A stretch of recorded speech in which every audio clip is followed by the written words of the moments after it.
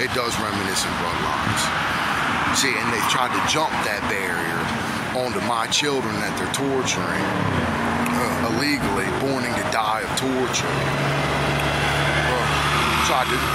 Tried to jump that genetical barrier, and the point of their federal case was to flip the control on the police bloodlines of their own, while they tried to use people with family histories of homicide in the police because they thought they fixed the problem, while they jumped that barrier against my genealogy, which has no history known of homicide. I don't even know that that's them anymore.